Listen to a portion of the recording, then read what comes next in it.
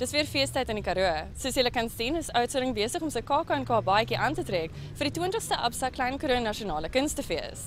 Die fees skop Saterdag af met top Afrikaanse kuns, musiek en woordkuns, soos Rondom Skrik, die debuutdrama wat die gruisame moord en verkrachting op Annie Booysen as vertrekpunt neem.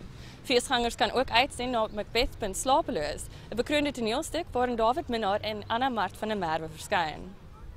Vir meer inligting oor feesaktiwiteite, besoek kknk.co.za of maak seker dat jy jou nuttige feesgids kry.